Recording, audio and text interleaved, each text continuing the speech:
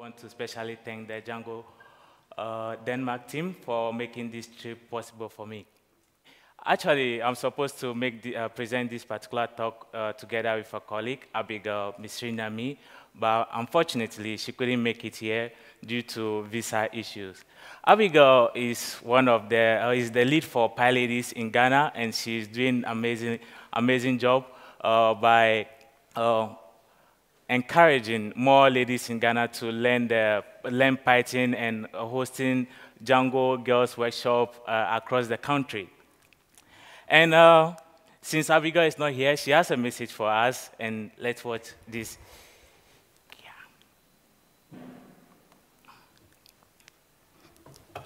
Just don't fall.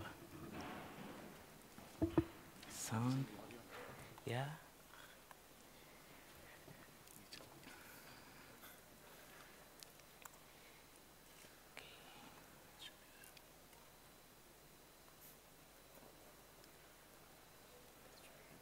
Okay, I have to play the slide.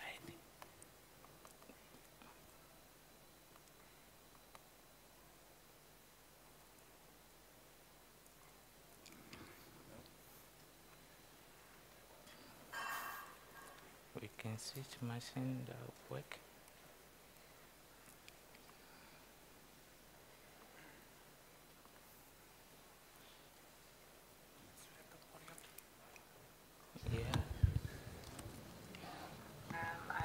I apologize for not making it.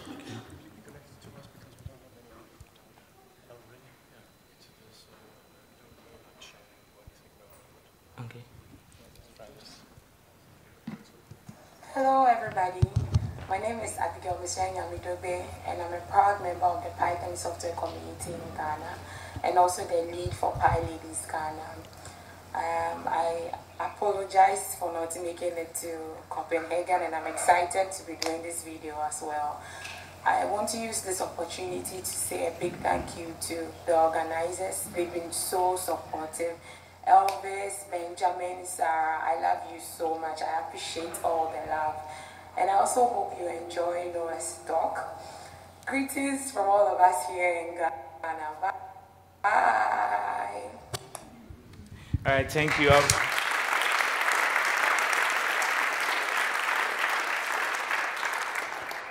Thank you, Abigail. I hope I will make you proud.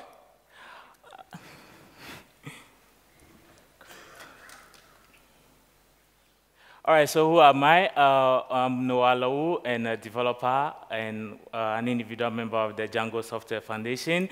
On Twitter, I'm +Madre, and GitHub, Noah Lau, and you can always shoot an email to noahlau@gmail.com. All right, so let's get started. Building a Django community in Africa. The beauty of community is that it connects people. You and I all gathered here are here because of the love we have for Django. And Django, a community, brought us all together. The heart of every community is its members. Without its members, there is no community. Building together makes us stronger. I would like to share a quick story about how it all started and where we are now. There's this particular initiative called Django Girls, and I hope all of you know about Django Girls. How many of you don't know about Django Girls? All right, so Django Girls Workshop allows people to learn how to program, and it's tailored for ladies to learn how to code. So I happened to attend my very first Django Girls in Ghana. That is early 2017 in April. And I was so excited about the ladies interested in learning how to code. So in the course of the training, I realized that there are different categories of people, and some are like following and they are able to build their blog, and some are like, oh, this is not our thing. And some are also looking for A on the keyboard, like they are actually struggling. And I was like, how can I help solve the ones that are not having access to this part or are not following the whole workshop? So I decided to create a tutorial for them so that at their own pace, they will be able to build their blog whenever they have time. And then another workshop, there is another call for coaches to mentor at another Django Girls event. And this particular workshop is same in Ghana. That is actually the second workshop in Ghana. And this workshop is hosted by Nigerians, no, not Ghanaians. And I was like, why would someone travel all the way from Nigeria just to come and host Django Girls event? All this has been done because of the love of the community. And we were like, okay, what can we do again? There's another issue because all these workshops are being held in the cities, but not in the rural areas. So I and a friend or a colleague called Manny, we decided to host our very first Django Girls workshop, and that was held in Ho, in the Volta region of Ghana. During that particular workshop, we decided to, we were discussing about how we can have a community that can see to all these things. So that particular Django Girls workshop leads to the formation of Python software community in Ghana. And last year, we hosted our very first PyCon, and this year we'll be hosting PyCon Africa. I'll talk about that later. So, looking at this particular map, map of Africa, this represents the coverage of a workshop being hosted in Africa, Django Girls Workshop. What you are saying is, in the years to come, focusing this 1 year, we should see that all these workshops will replicate or will fill the whole Africa. And what this map is also telling us is that we have developers in Africa that are making use of the Django framework and Python. And the reason why they are attending this workshop is to connect with other developers, learn, share, network, and collaborate, aside teaching the ladies. Do we have a community that brings all these developers together? No. This is a picture of I and Responding Cancer, also a developer, Django developer. We went on a round trip with a motorcycle to attend one of the Django Girls workshop in the northern part of Ghana, approximately 1.7 thousand kilometers. And when we went there, we met a young lady, 11 years old, so it's very rare in Africa to see kids coding, actually. So we had this encounter with the lady. They are so excited that anytime people see me, they're like, Django lady or Django man or whatever they've been calling me.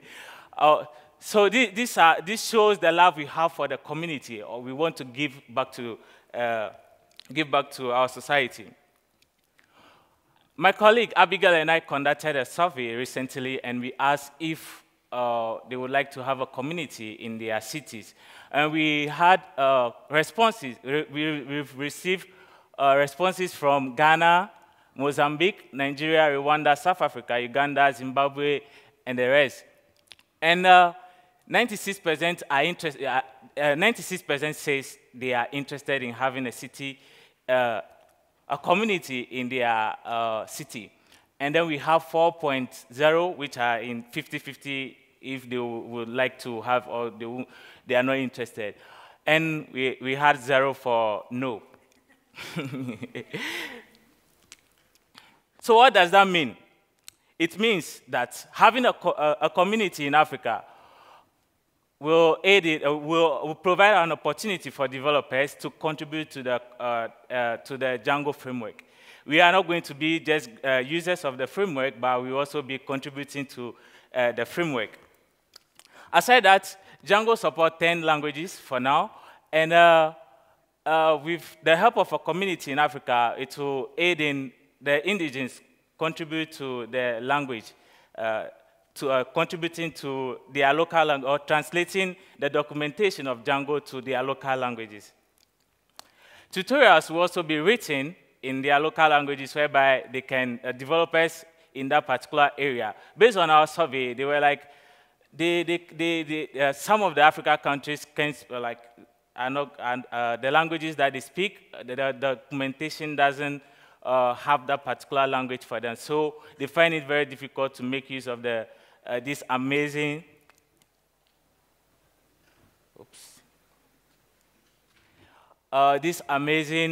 framework. So this will provide a platform for them to make tutorials in these. Aside that, it's also having a community will provide us, like we will be able to host workshops and trainings to learn more about the Django framework, new updates and everything contribute as well. And this will also create an awareness for us to create an awareness with workshop, etc. A lot of people heard about the DjangoCon in Europe on Twitter, etc. Having a workshop, for instance, we also will aid in promoting the Django framework in Africa. Aside that, it's going to also strengthen the relationship between Django developers. It will bring all developers in Africa to meet and then network. So what's next? Later this year, we'll be hosting our very first Django Summit or Congress. And after the Congress, in 2020, we are going to host the very first DjangoCon Africa.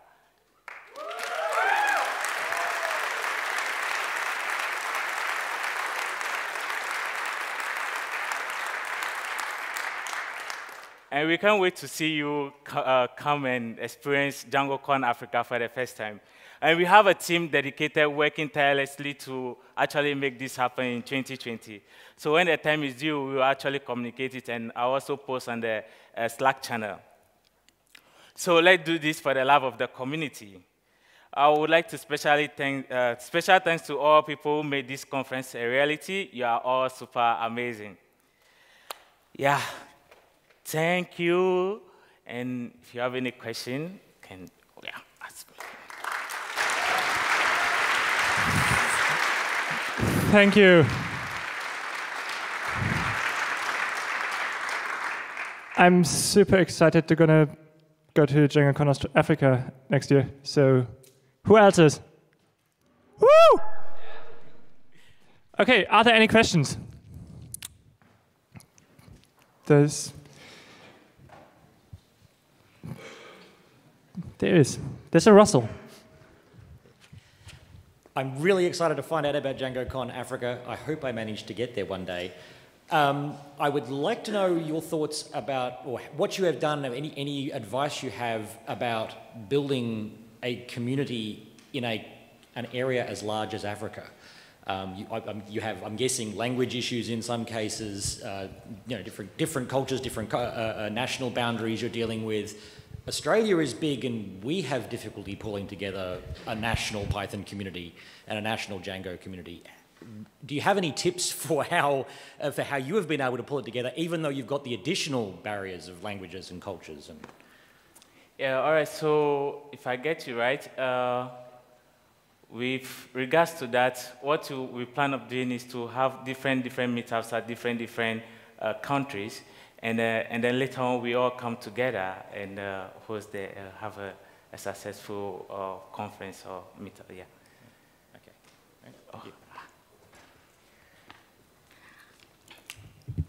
Okay. So glad to hear you talk. This was so great, and meeting you in person. So my question is very similar to Russell's with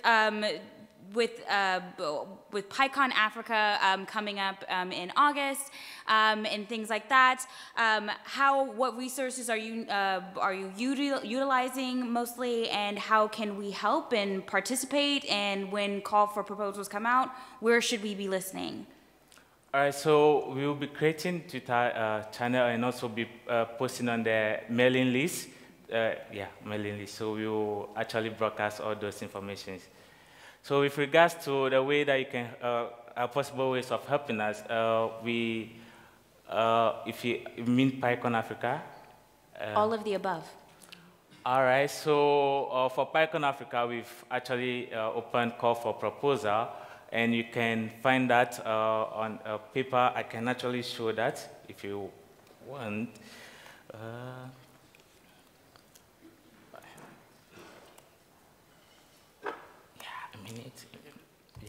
Can we get the slides up again, please?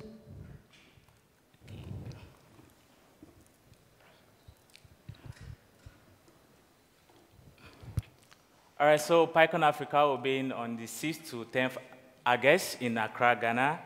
And what to expect: workshop, talks, sprint, and community.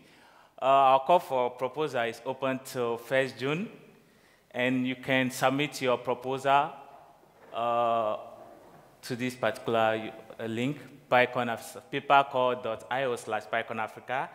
And we also, if you want to sponsor us, here is the link to see our sponsorship packages that we have.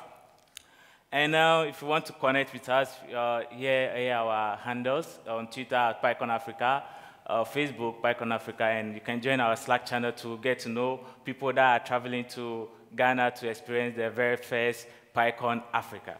So, yeah. Hi, thanks for the talk, very inspiring.